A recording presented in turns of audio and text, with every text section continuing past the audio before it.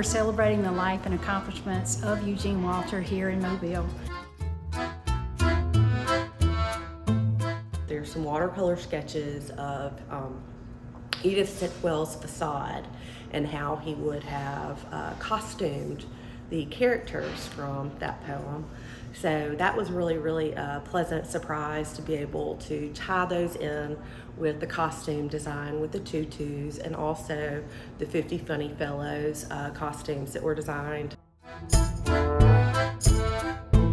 He was known to have really fun dinner parties, and he would costume his cats and have them attend the party with him, and his guests loved it. So we thought, why not have the kids costume their cats to honor Eugene's memory.